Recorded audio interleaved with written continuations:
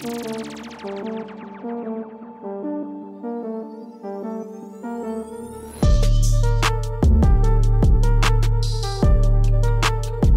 then people, so in today's video I'm going to be taking you through how to get full maximum contraction in the tricep muscles when using a machine dip. Now basically how you do this is simple. So what you do is here, many people a lot of the times what do? They sit down and they do this, which is good, but when you're doing it kneeling down, here's what you should be doing to get full maximization in the tricep muscles. So you're here, here.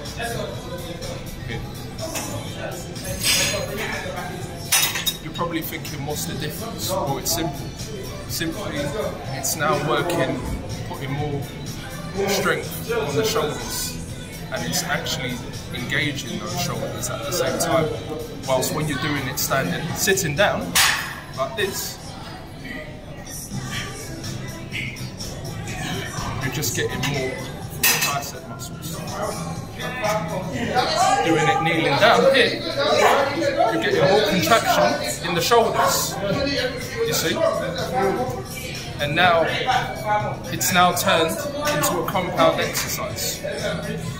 Mostly no difference from when you're doing the dip station, but of course it's very beneficial for people who are looking to lose weight or gain muscle mass. Well, I hope you enjoyed this video, found this video of value and informative. Don't forget to like, comment, share and subscribe. Turn the notification bell, that way you can help with the YouTube algorithm. And I'll see you in the next one. Peace.